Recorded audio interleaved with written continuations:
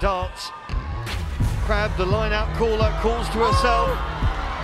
Jones comes in to take the ball and drives for the line! Kelsey Jones gets her first try for Wales at such an opportune moment. Wales are back in this one. Is a metre short of the line. There for Bevan.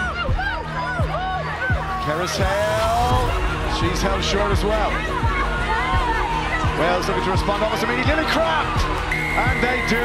They get there. Wales have their second try.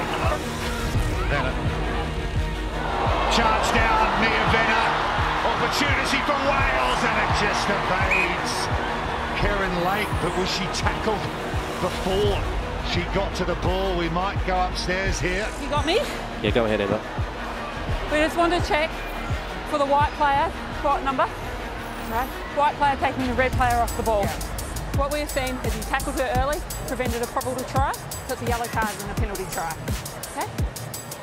Natasha Hunt has to head to the sideline for 10 minutes. She pleaded her innocence, but the end result is a penalty try for Wales.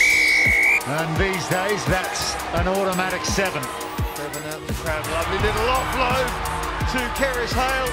Mentioning that England game, of course, Hale it was who scored the second try in that match. Working her way through is Hannah Jones. Hannah Jones drives for the line. And that is a huge try for the hosts.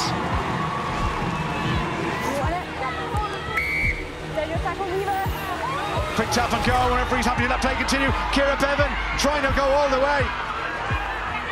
Scramble defence from Ireland.